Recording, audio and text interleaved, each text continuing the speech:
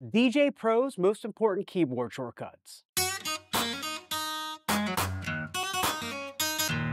DJay Pro is fully controllable by keyboard, which is perfect for putting ideas together for mixes or sets, especially if you don't want to set up your full rig. They can also help you out in a pinch. Today, we're going to go over the essential shortcuts for Mac and Windows. For all my Windows users out there, when I say Command, what I actually mean for Windows is Control. And when I say Option, what I mean is Alt. Let's get into it. The numbers section of the keyboard is essentially all of your deck controls. Numbers 1 through 5 control deck 1, which is your left deck. Numbers 6 through 0 control deck 2, which is your right deck. So pressing number 1 will activate the play pause button on deck 1, and pressing 0 will activate the play pause button on deck 2. You can activate sync by pressing 2 or 9. You can skip backwards in a song using 3 or 7. You can skip forward in a song using 4 or 8. Lastly, you can enable FX number 1 on the respective deck using 5 or 6. Next, we have the first row of letters below the numbers. This is the QWERTY row,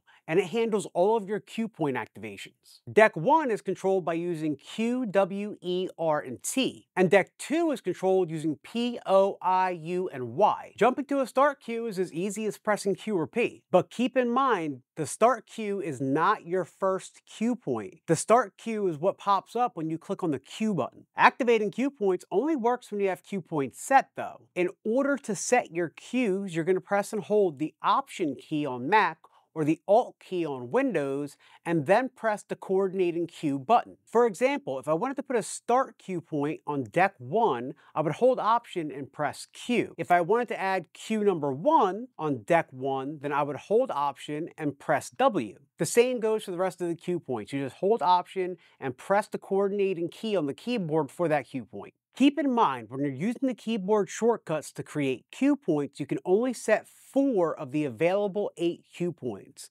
The other 4, you're going to have to use a trackpad to set. You also have the option to remove every cue point that you've set. To do so, you'll press a combination of Shift, Command, or Alt, plus Q or P. If you press Q, it'll delete all of the cue points on deck 1, your left deck. If you press P, it's going to delete all of your cue points on deck 2, your right deck. Now you know how to use your deck controls and manage your cue points, which is a great start, but here are some more shortcuts to make your workflow a little bit easier. Loading a track is super simple. If you've ever used Serato, it's the exact same thing. You hold Command or Control and press the left arrow to load a song onto deck 1 and the right arrow to load a song onto deck 2. Have you ever been playing at an event and one of your songs starts to play backwards? If you happen to find a track playing backwards on DJay Pro, all you have to do is hold the Option or Alt key and press 1 for deck 1 or 2 for deck 2.